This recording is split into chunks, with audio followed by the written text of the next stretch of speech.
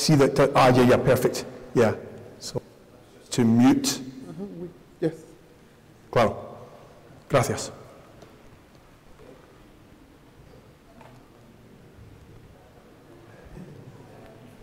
One more minute, maybe.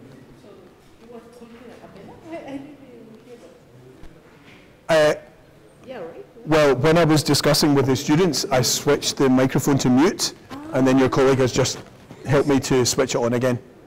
Yeah.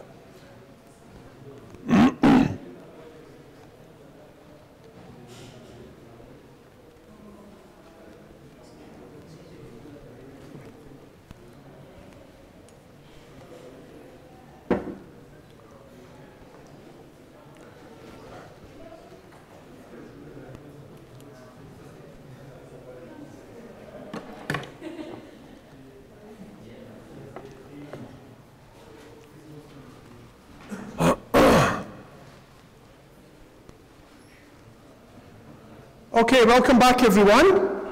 So before we continue with the next topic, can I ask if there are any more questions? I got some very nice questions from people at the break, so keep asking. Are there any you have right now? Okay, so people are telling me that I am speaking at a good speed, not too fast, not too slow. So please tell me if that's not the case, if I'm going too fast. So in this second part of my first lecture, I want to consider now in more detail the methods of data analysis that we use. So before we were considering some very simple ideas just to get a feel for the size of the chirp mass. And we see that this first event, the chirp mass was about 35 solar masses. But yeah, we want to do better than that. And in fact, first of all, we want to answer the question, was this a real event?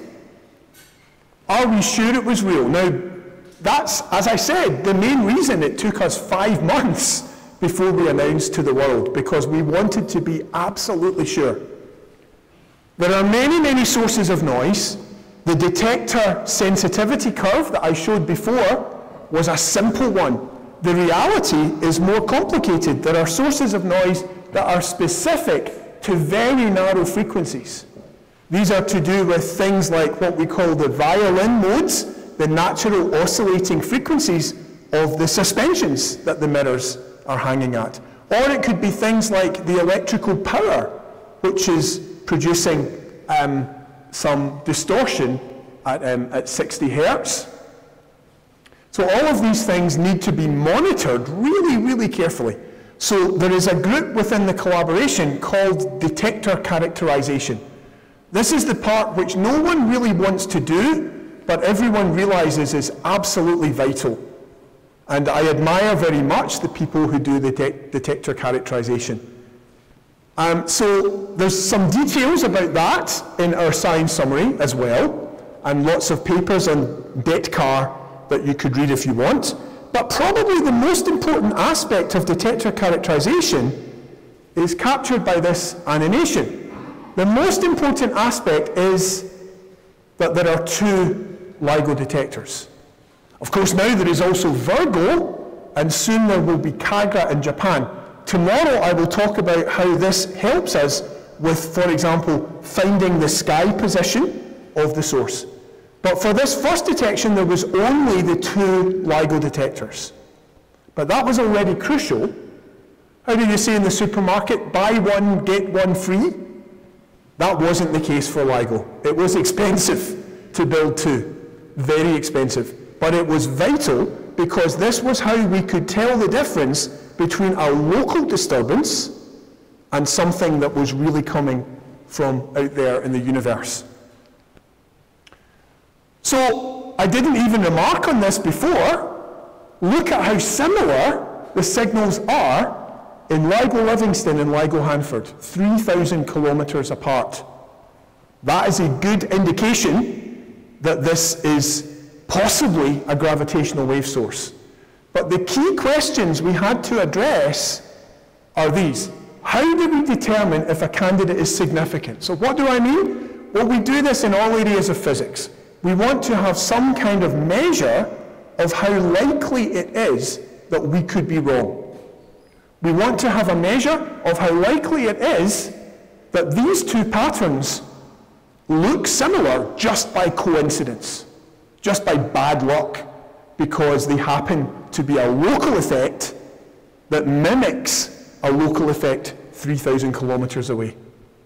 I mean, in our heart, we think, oh yes, this looks great, but that's not good enough to make such a claim. We need to have a quantitative, objective way to assess that.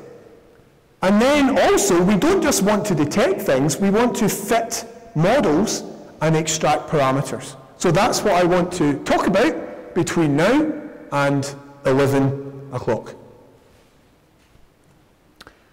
In fact, we just published a long paper on this called our Guide to LIGO-Virgo Detector Noise and Extraction of Transient Gravitational Wave Signals. So for you, I strongly recommend to download this paper if you want to find out more than I have time to discuss today. But also the paper has a science summary, just like all of our papers. So you could begin just by reading that. So I want to summarize some of the ideas that are in this paper. Firstly, let me emphasize that there are different types of gravitational wave source, and they are all interesting, but really today I'm just going to talk about compact binary coalescences. But you know, maybe over lunch and this evening or tomorrow, we can talk about the others as well. Certainly from the point of view of cosmology, and early universe cosmology, there are some very interesting possibilities with a stochastic gravitational wave background. But we haven't detected that yet. Maybe we never will. We would like to, but maybe the best chance to detect a stochastic background is an indirect detection in the cosmic microwave background radiation. So I'm very interested in that topic, happy to discuss later, but for now, I want to focus on these compact binary coalescences. So to do that, we need to introduce a little bit of time series analysis methods. So suppose we have some stream of data with some amplitude x of t. We can define an estimate of the power of that data using this expression. So with some time window of capital T, that's what we get. We can also compute the Fourier transform of that data. So if some of these ideas are completely new to you, I apologize. I will go quite fast, but again, all of the details are in this paper. So forgive me if some of it is perhaps a little technical, but I'm going to try to make sure that I cover the important concepts. So we can define something called the power spectral density, which we define by taking the expectation value of our Fourier transform in the limit where the time window becomes infinitely long. And we can expand that. Essentially, these two lines of algebra are a way of showing that we can write the power spectral density as the Fourier transform of what's called the autocorrelation function. So that's a way of describing how the time series at time t is related to the time series at some neighboring time. So that's really one of the things we're interested in, is how does the time series evolve in time.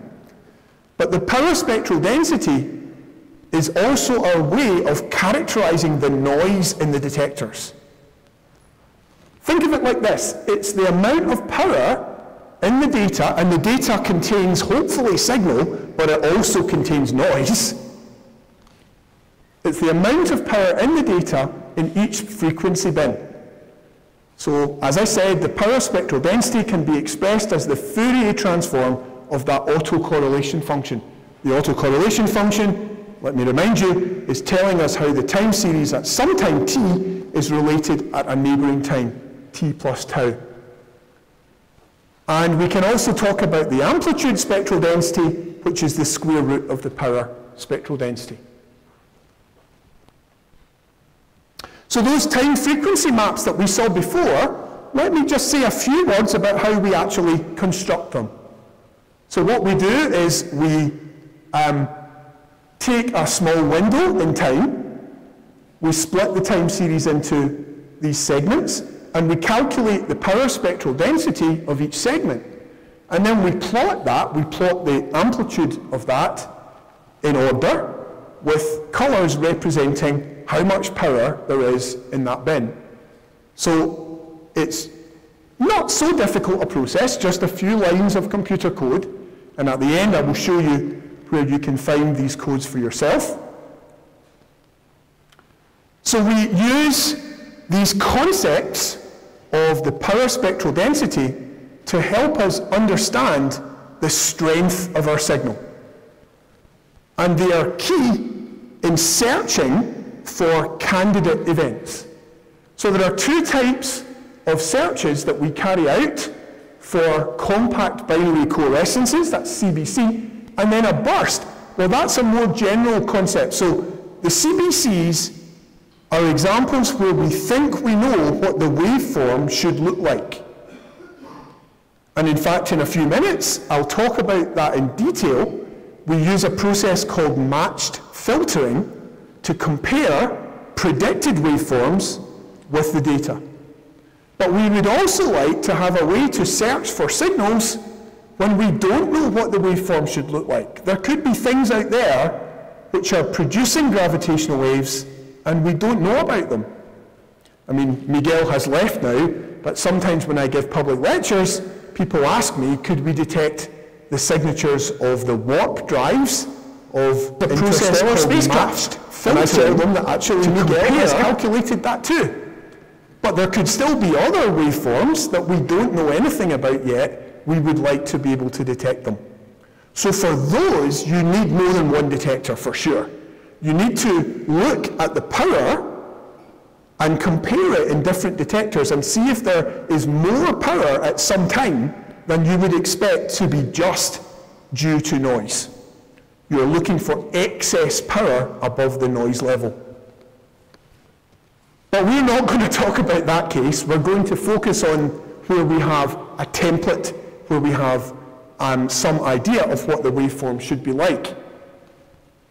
So the basic strategy would be to carry out a search, comparing templates with the data, and when we seem to get a good match, have some statistic which tells us how good the match is. You want the statistic to be a bigger number when the match is very good between the template and the data. So we do this, again, in different ways. There's something called a coherent search, combining the data from multiple detectors. But to illustrate the basic idea, I'm just going to talk about the other one, which is called a coincidence search. What you do is you identify the triggers in each detector. What a trigger means here is an instance where the data seems to match a template that you're comparing with. So if it seems to be a really good match, that would be a trigger, and it could be a trigger in the LIGO-Hanford detector. And then what you want to know is, was there a trigger at the same time in LIGO-Livingston? And if there was, then that's up at, well, of course we would argue it's not a coincidence, it's because there's a real signal. But we need to try to work out how probable a coincidence is. So a ranking statistic is very often done using a quantity we call the signal-to-noise ratio, which maybe you've met in other areas of physics. So we need to be able to calculate a signal-to-noise ratio, and then to look for the loudest triggers, that means the loudest apparent coincidences with high SNR, and hopefully they might be real. But we need to understand how probable it is that they are not real before we can claim a detection. Let me now explain some more detail of that with just a little bit more time series analysis methods. Okay, So now we need to be a bit more specific about the waveforms. So the waveforms would have an amplitude, like we said before, and they will also depend on an inclination angle. If you have two black holes orbiting around each other, they're radiating gravitational waves, but the signal you get from two black holes orbiting like this is not the same as two black holes orbiting like this. Tomorrow I will talk in some more detail about that, because this is important for measuring the Hubble constant using gravitational waves, something we have done already, not very well, but we want to do better in the future. But that's why the inclination angle is in here, and then there's also a gravitational wave phase. So the observed signal from any given source is a function of what's called the antenna pattern. The antenna patterns tell us how sensitive the detector is to different gravitational wave polarizations as a function of direction. So the ground-based interferometers are not equally sensitive in all directions. So their antenna response pattern, we can compute them. Again, all of the details are in some of these other papers, but they are numbers that are kind of basically between 0 and 1, and they tell us that if a source is right above our detector, that's where we're most sensitive to it. And if the source is at a different angle from the normal above the detector, then the sensitivity will not be so good. The source can also be right below the detector, because remember, gravitational waves pass through the Earth as if it's not there, because the weak gravitational field that the Earth produces doesn't really affect the gravitational wave in any meaningful way.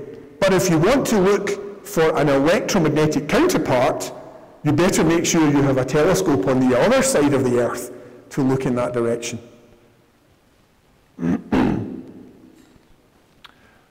So I mentioned match filtering already. Let's just think through a little of the details of that.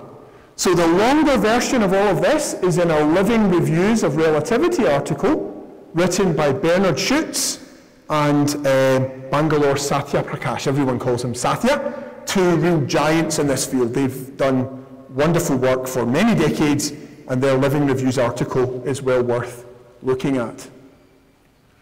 Okay, so we're talking about the data being a combination of signal, h of t, plus noise. And the phase evolution of the signal is well modeled. So that's what we saw in this slide. This is this part.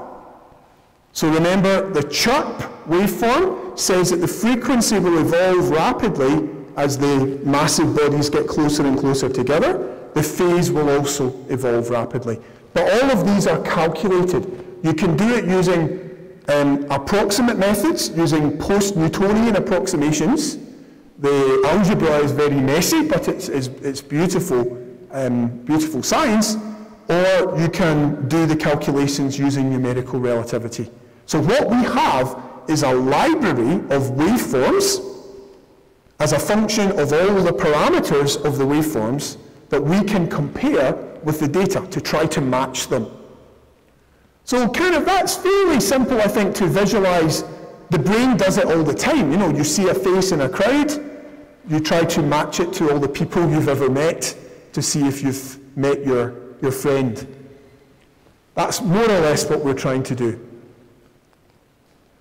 But we need quantitative ways of doing it.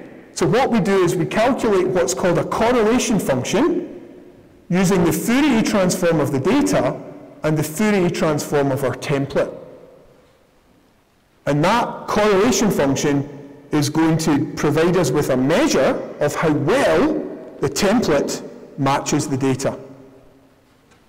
In fact, we don't normally use the correlation function itself, we use the signal-to-noise ratio.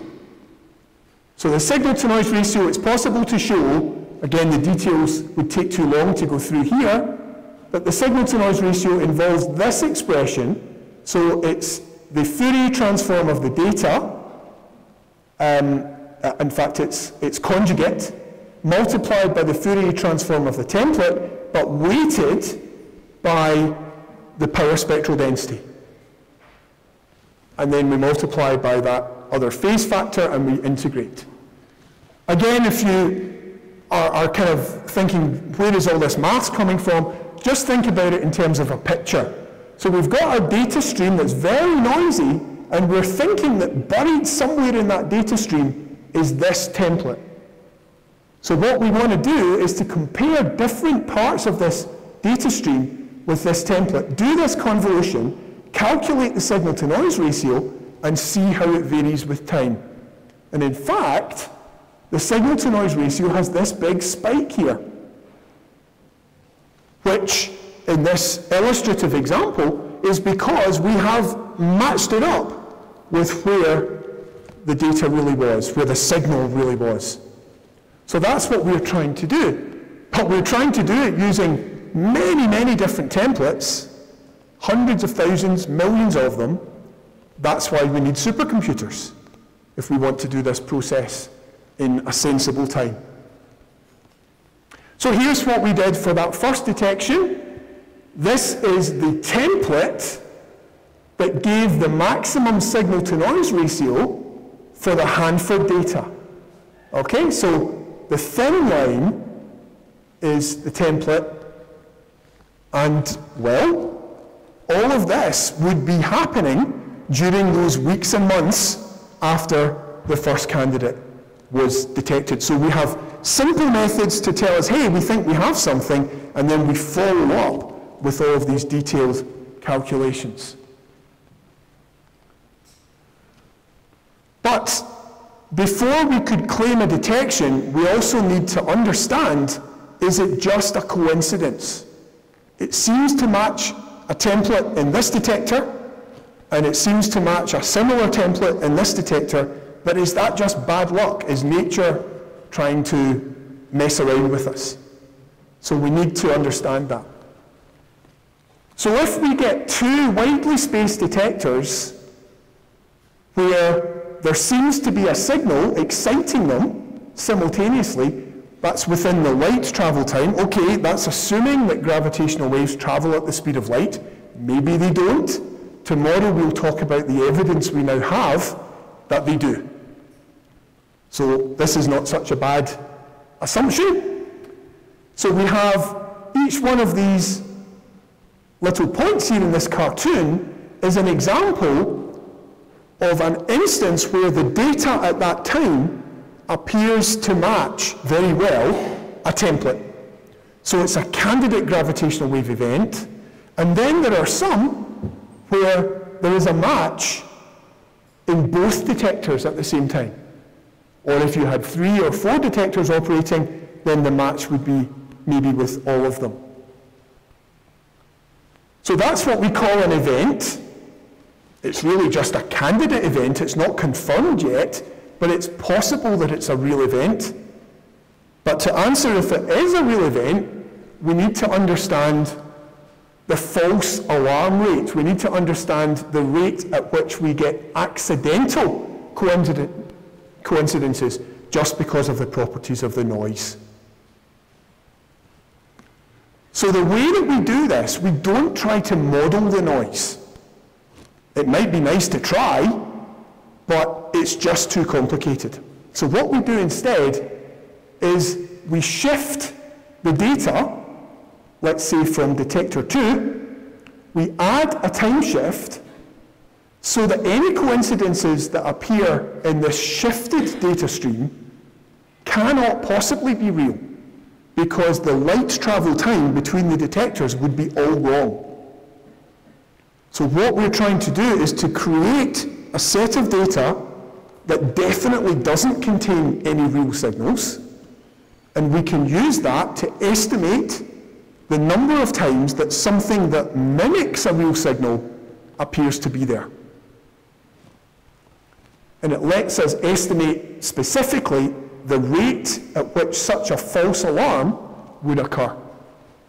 So some of the details of that are described in that science summary of the first detection, and here is the plot from the paper itself. So GW150914, we calculated a test statistic related to its signal-to-noise ratio. In fact, it really just is that. So we can see, effectively, we're saying that the signal was 23 times greater than the noise, so very much above the noise level. But what does that mean? How do we gain a sense from that of how likely this was just coincidence? Could it just be that sometimes you would get a noise feature that was that extreme just by chance? So by doing this time sliding, we tried to estimate that. We tried to estimate basically how long you would need to wait before, just by chance, you got a noise feature in the two detectors that looked so similar, but it was just noise. And we estimated that to be longer than 100,000 years. But of course, we didn't need to wait 100,000 years to do that, because we were artificially creating a data stream of 100,000 years long, in which there was definitely no signal. Now, an interesting question that I worked a bit on before the detection was to remove or not to remove. We called it the Hamlet question, like, to be or not to be. Because you could argue that if you want to estimate this noise floor, you should really remove the thing that you think is the real signal. But it turns out it doesn't really matter too much, which is good, reassuring. But that's the reason you have these two curves. You've got the black one and the blue one. So basically, it can affect a little bit the significance level if you leave the signal in, or if you remove that bit of time where you think the signal is, then you will get a slightly different significance. But in both cases, the significance turns out to be greater than 5 sigma. What we talk about in other contexts, the sigma would be associated with a normal distribution or a Gaussian distribution. And the number of sigma tells us something about how unlikely something is. So 5 sigma is very, very unlikely for a normal distribution. The problem we have is we don't know if our noise is well described as normal. In fact, it really isn't. We know that. Maybe I said that wrong. We know for sure that sometimes the noise is not normally distributed. So we need to estimate the significance, the false alarm rate, a different way. So this is a very subtle area of our data analysis. I would strongly encourage you, if you're interested in this, come talk to me. We can discuss it some more, or to read our data analysis guide. But this is why we took 5 months. In many fields, we maybe understand the noise, but we don't understand very well the signals. In our field, if general relativity is correct, we think we understand the signal really well. The problem is we don't understand the noise well enough. So that's why we have to go to all of this trouble to try to do that better. Now, I mentioned earlier, and I'll say more about this tomorrow, that we've detected many black hole binaries now, and there are many more candidates that we are still analysing. So our catalogue paper from December last year had 10 binary black hole events, and you can see many of them listed here. So you can see that in all cases, they were very far from 3 sigma. They were above 3 sigma. They weren't all quite as significant as that very first one, GW 150914, but definitely convincing enough that we claim them as real detections. But we have also recently made available a catalogue of what we call sub-threshold events. Events where the significance is not 3 sigma or more, but we still think they could be real. The interesting thing about the analysis is that in some way, it doesn't really matter. If you're trying to say something about the population of events, then you should really just accept that sometimes you will have candidates that you think are real, which are not, and sometimes you have candidates you think are not real, but they are.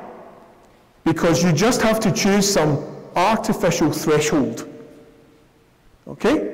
I'm reminded sometimes watching tennis matches, they have this thing now, hawk eye, where they check is the ball in or out. There are uncertainties in Hawkeye, but the rules of the game are you just set some threshold and you say, yep, the ball was in, or no, the ball was out. So that's what we're doing when we claim a detection.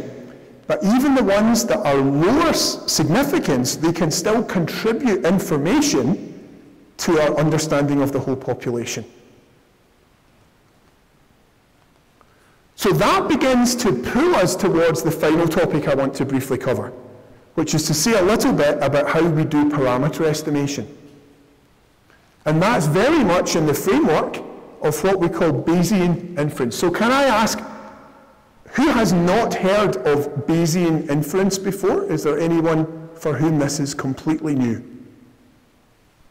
Well, if that's true, that's really good. I'm impressed, because this is still a relatively new topic in some areas of physics. I mean, it's been around a long time in the study of probability, but it's taken some areas of physics a long time to catch up. So here's some stuff from our detection paper on the parameter estimation. The posterior PDF, that's probability density function, is computed through a straightforward application of Bayes' theorem. It is proportional to the product of the likelihood of the data and the prior PDF on the parameters. So if you've heard of Bayesian inference before, maybe some of those ideas are already familiar. Let me just briefly say a few words about Bayes and Bayes' theorem. And you know, astronomy hasn't always used sophisticated data analysis methods. Some areas of astronomy still don't. I'm reminded of the quotation from Ernest Rutherford, a very famous nuclear physicist that you all know well. And once it's claimed that he said that all of science is either physics or stamp collecting. And sometimes it feels like astronomy is a bit like stamp collecting. But we are trying to move beyond just collecting a list of interesting events. We are trying to understand them and measure their parameters. So Bayesian inference provides the framework to do this. So the ideas of Bayes go back a long way. Pierre-Simon Laplace, he popularized them actually after Bayes had died. And the basic idea we can write in terms of this equation. So it involves conditional probabilities, the probability of something given something else, the probability conditional on something else that we also have some information about. So we can write it in terms of just usual algebra. Maybe for physics, it's better to write it like this. How we want to use Bayes' theorem is something like this. We want to combine what we knew before with the influence of our observations to give some statement about what we know now. So these things we call the prior, the likelihood, and the posterior. And Bayes' theorem lets us connect those together. But our models are usually described by parameters. So what we usually want to do is to describe those parameters, let's call them theta I. We describe them by a prior, what we knew before. They can be things like the masses of our black holes, the distance, the inclination angle, the spin, lots of parameters.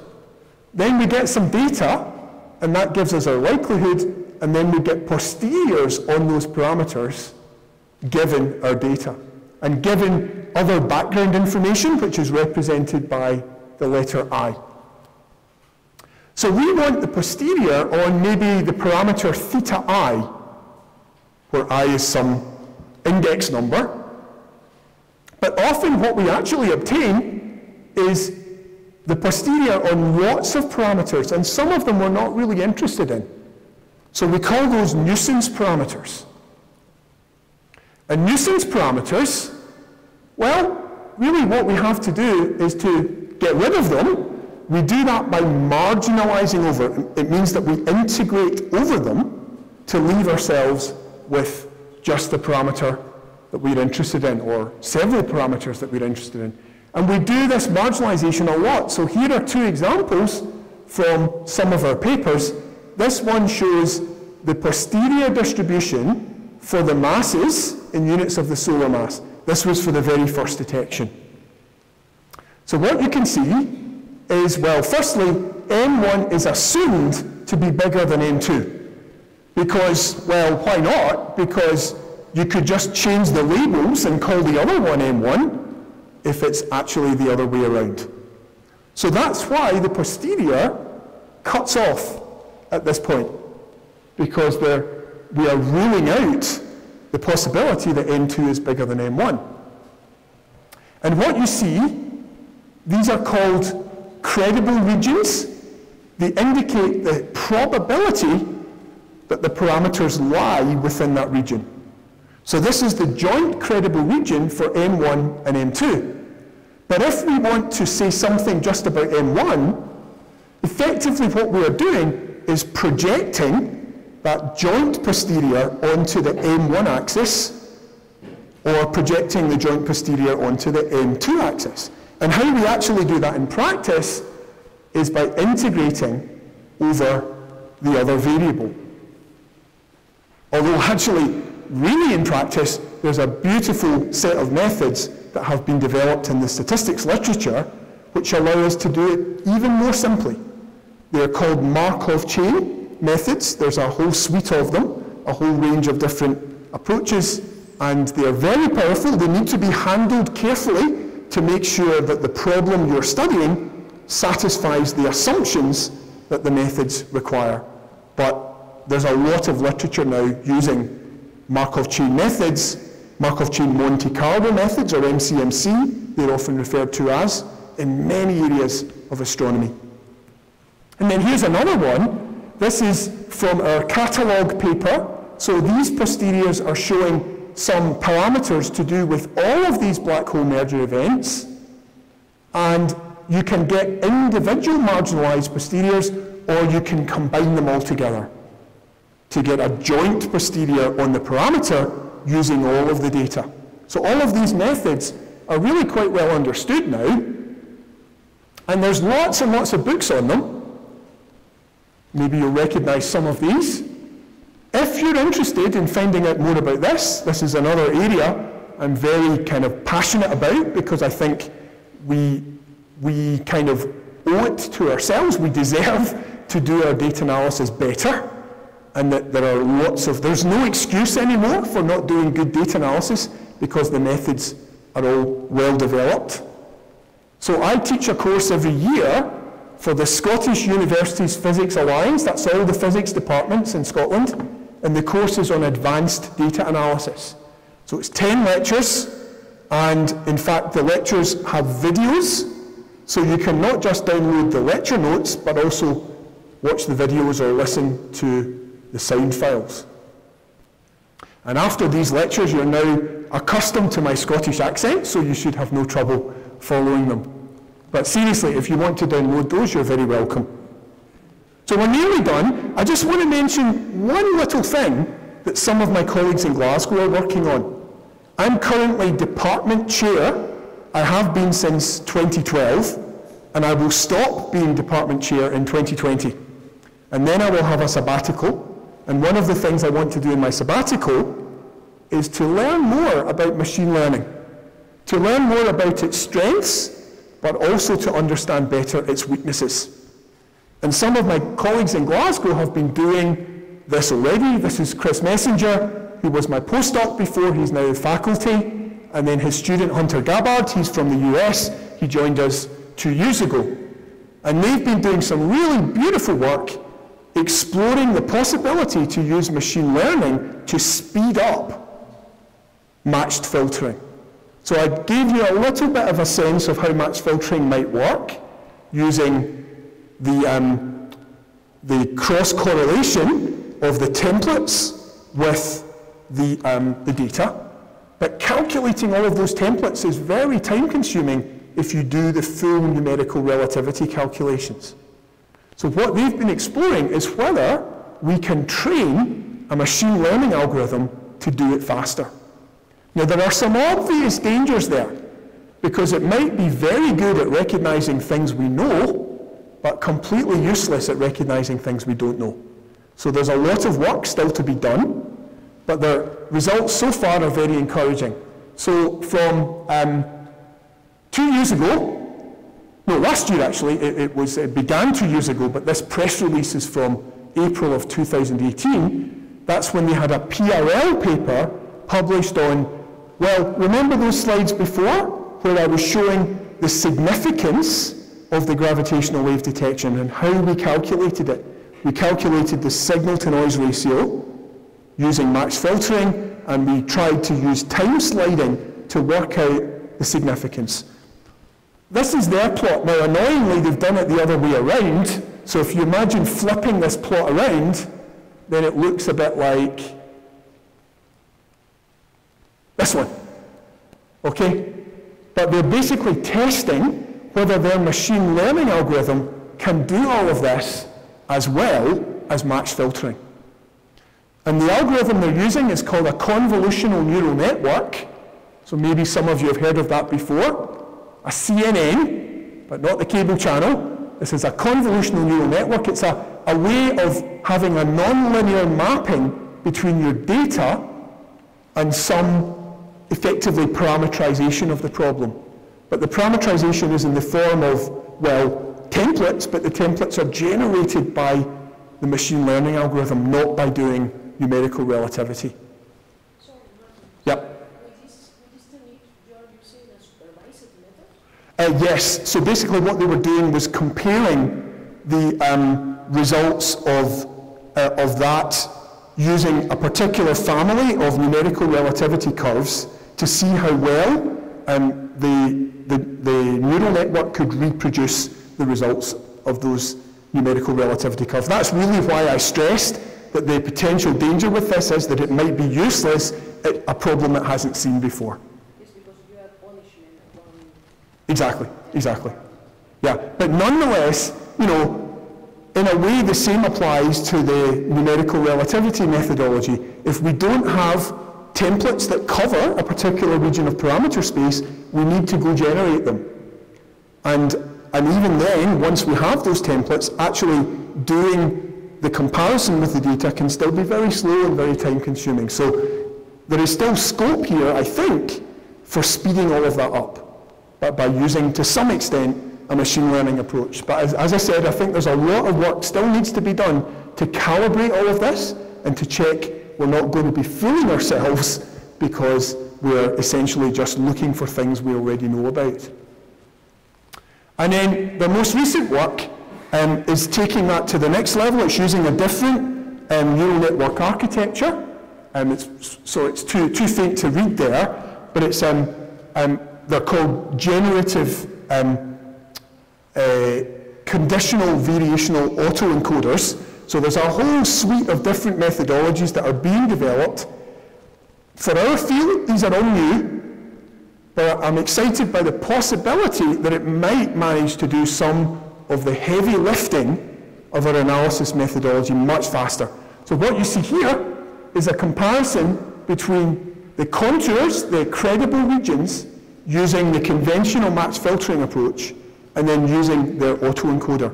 And the real attractive thing, this is from the abstract, this paper has been submitted to Nature, but we don't know if they'll accept it.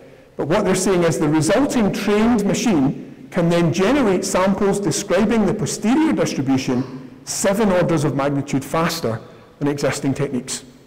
So it's definitely got potential, but there's a lot of work still to be done.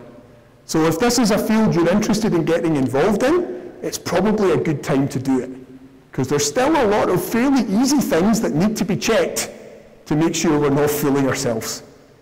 But it's got enormous potential.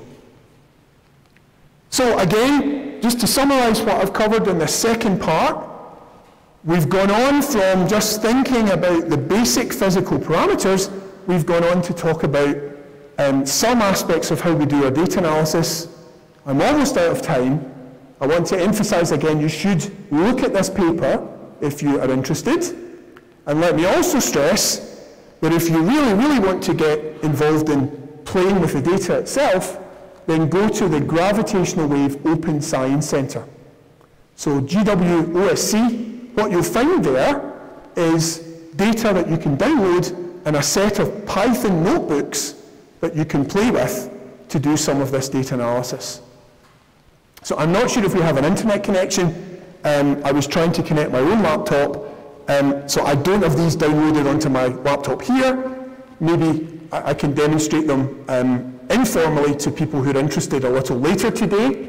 But let me just spend the final 2 minutes showing you roughly what you can find there.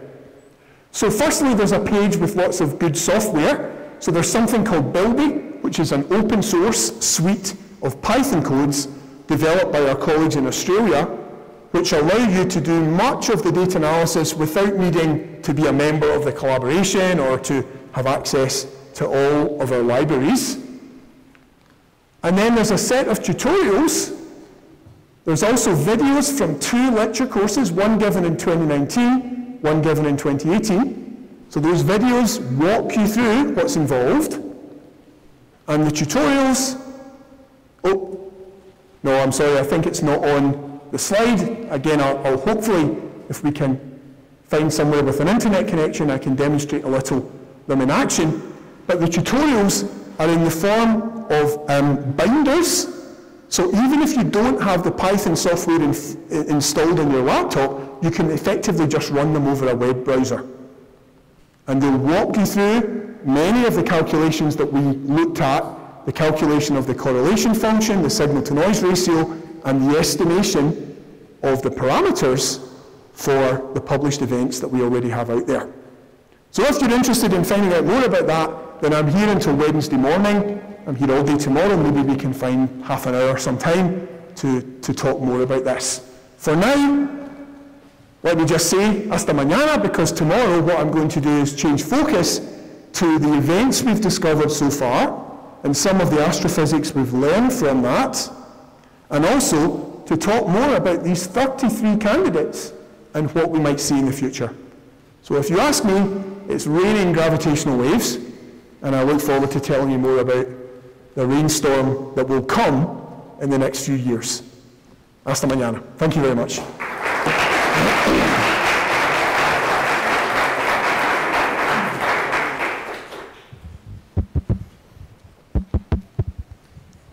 So we have a couple of minutes to have questions, if you have one. Yeah.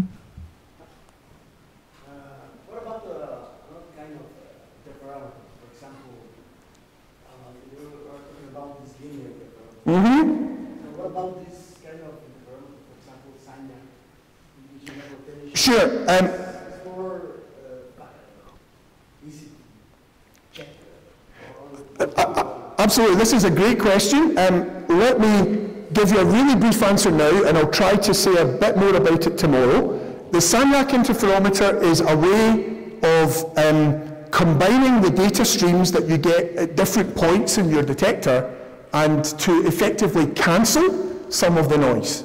And this is absolutely crucial for the proposed spaceborne detector, LISA, because with LISA what you have is 3 detectors in a triangle separated by millions of kilometers, and that means it actually takes some seconds for the laser light to go from one detector to another. And it's not like LIGO, where the laser beam bounces back and forth hundreds of times. You have an optical cavity in LIGO, but not with LISA.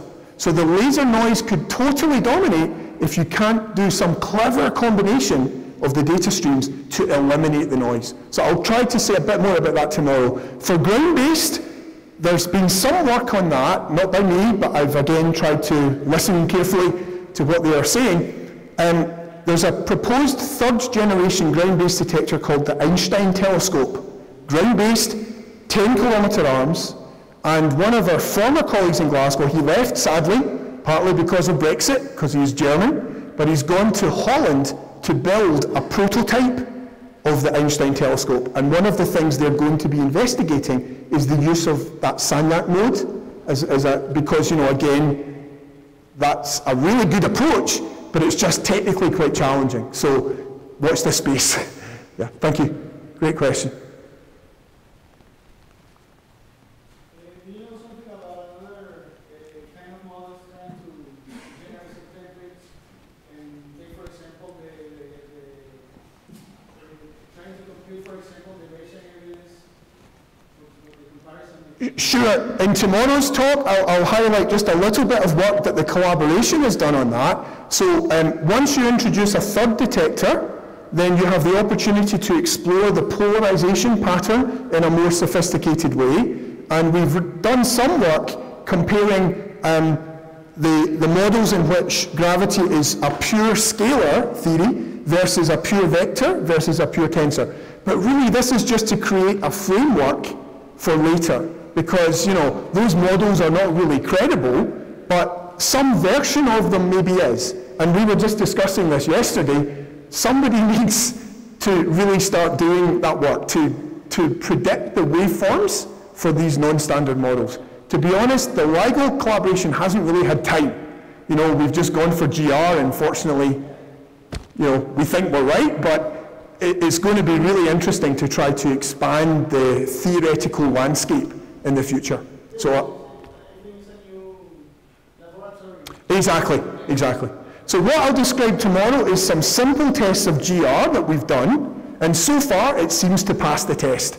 But science isn't just about that. You're really trying to break theories to stretch them to the limit, and that's going to need more people to contribute to that. So, yeah. Another question is that the mathematical scheme was that of the free field.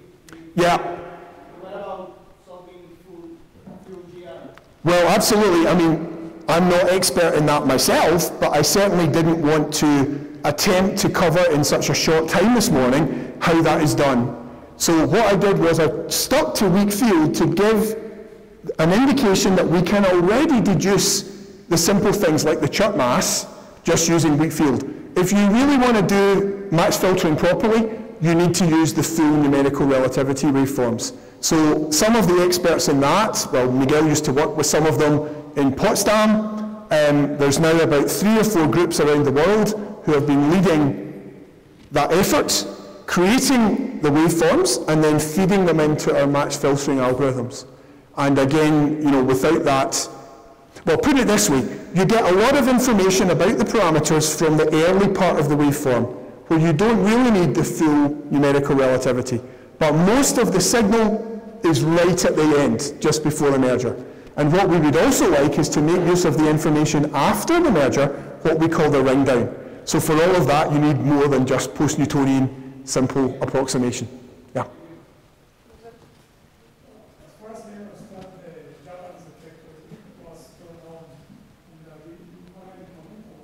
Sure, so the Japanese detector, they signed a memorandum of agreement on October 4th, so again, representing LIGO, I was involved in some of the behind-the-scenes work on that. I didn't actually go to Japan, but we put out a press release. We wanted to make clear that this is the way of the future, to have more detectors. But to be honest, the CAGRA detector will not be sensitive enough for a few years to really make much of a difference, unless we get an event which is very close by. Now, that's possible, but it's not very likely. So it's great that they are up and running, but they are not going to be contributing strongly until maybe 2022, 2023.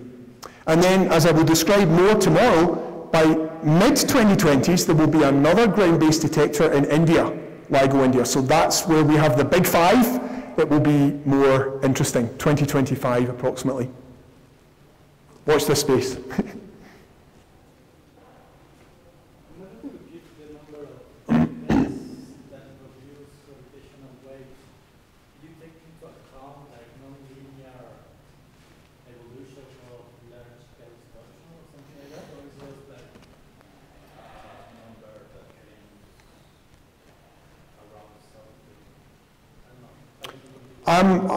That's an interesting question. Maybe it's something we should discuss in more detail at coffee, but let me just try to give you a brief answer. No, I think is the really brief answer, in that and again, I stress I don't do these numerical relativity calculations, but talking with my colleagues that do, my understanding is that they're carrying out those calculations effectively in an isolated chunk of space-time that doesn't need to take account of the formation of nonlinear structure on larger scales that may have resulted in getting the black holes to where they are. But the reason I find your question really interesting, again, we were just discussing this a bit yesterday, is that for the future, where we want to predict at what redshift and how many events we will observe, then absolutely the large-scale structure will have an effect there, because we need to understand galaxy mergers better in order to understand black hole mergers. And that's where, you know, well, Paolo disagrees, but he can tell us after. You know, I'm sure you will agree at least that we need to understand galaxy mergers better than we currently do. So again, there is much work still to be done there. But remember, you know, the scales we're talking about are so small compared with the scale of even a galaxy, never mind, you know, larger cosmic scales, that once you're considering the final moments before the merger, you can really consider an isolated part of space-time, sort of separated from what got it there. Okay, so let's stop here. I will thank again to Martin.